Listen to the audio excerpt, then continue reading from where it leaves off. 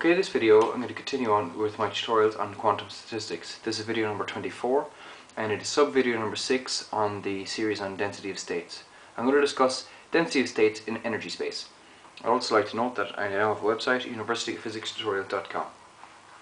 So this just very quickly builds on the previous videos where I derived the equations in vector and scalar space for n space, k space, momentum space, and finally for velocity space. Okay, it was all pretty straightforward, and I've left the expressions there for completeness.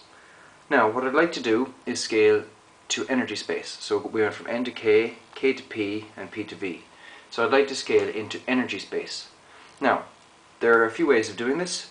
We know that E is equal to h bar squared k squared over 2m. So I could use this formula here for k and scale into E. But I like to use P instead.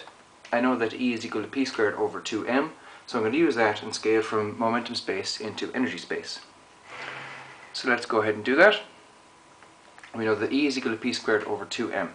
So we look at the expression for the density of states in scalar momentum space, and we see that it only depends on P squared dP.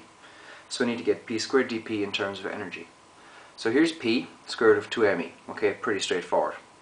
Then dP is just the derivative of this as I've done in the past. Very straightforward again. Putting the two together we get this expression in brackets. Okay, I'm just putting them there for completeness. They're not very difficult to do at all. Next, what I'm going to do is pick this expression and plug it in up here. Okay, and that's it here. So you have 4 pi times the volume in real space divided by 2 pi h bar to be cubed, and then this p squared dP term. Note that if we bring the m here in underneath, we're going to have the square root of 2m cubed, like that. That's what we're going to do, just by convention. There's no particular reason for it, other than that is the convention.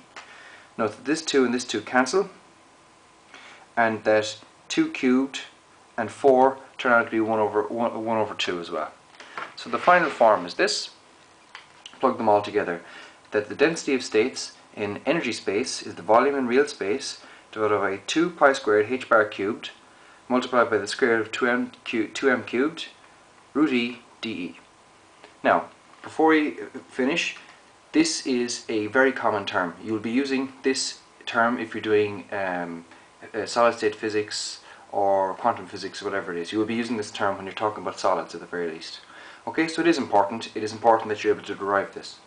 Now, just to finish, I suppose, conclude this section on density of states. So now we have the density of states in vector and scalar space for various different quantities, and we'll be using these in order to calculate the number of particles, the energy, and all that sort of thing. So these are very important expressions. Okay, so thanks for watching. Please pass it on to your friends, subscribe to my channel, and you might also have a look at universityphysicstutorials.com. Thank you.